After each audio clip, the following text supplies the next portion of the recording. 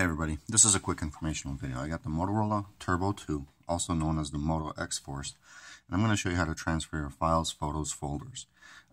So like if you're running out of memory, you can clear up the space. So we're going to go to Settings, and then Storage.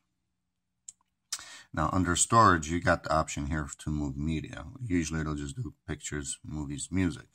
I'll show you another way here. Now, this one does not have like a file manager, so I just downloaded Astro File Manager.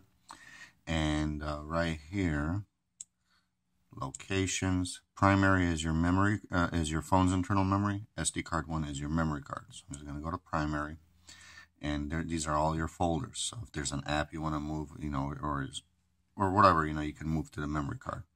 I tried moving the folders. I'm having a problem with that, so hopefully it's just a software bug that gets fixed with the future release. So just FYI. But here, I'm going to go to DCIM, camera.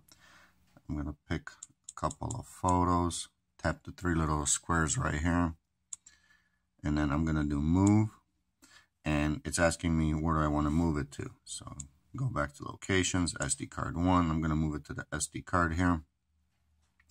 I'm just going to move it into the new folder here and paste, and it's moving it over.